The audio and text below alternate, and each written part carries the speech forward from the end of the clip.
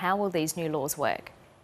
So these new laws have come about, Karina, because of the decision made by the High Court last month, and its ruling was that indefinite immigration detention was unlawful. As a result of that, a number of people were released from immigration detention. That number has now increased to 148 people. These are non-citizens, among them are murderers and rapists, and the government has repeatedly said that it wants to put people back behind bars, but obviously can't due to the High Court ruling. So instead, what they're now proposing is this new legislation. It's called the Community Safety Detention Orders.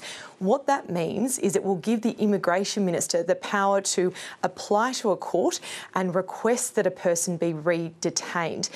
There has to be evidence and proof that that person poses an unacceptable risk to the community in the sense that they could recommit an offence, whether that's a serious violent offence or a sexual offence.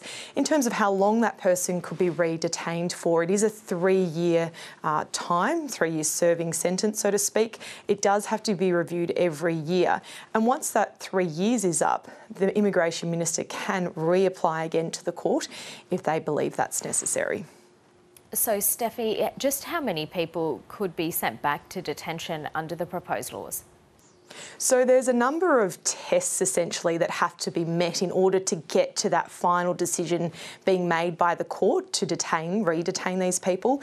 The first test is that a person has to have been found guilty of an offence where they could be sentenced to at least 7 years or more behind bars. So under that test, the majority of this cohort actually passed that one. But then the question, Karina, is whether the Immigration Minister would want to take the majority of these people to court.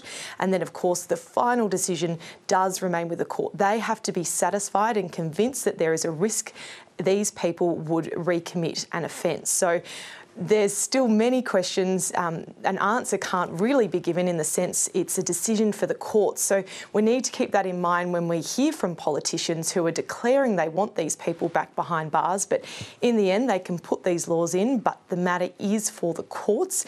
In terms of how long this process takes, we know that Federal Cabinet is discussing it today. It will be debated in Parliament this week. The expectation is the opposition will support it.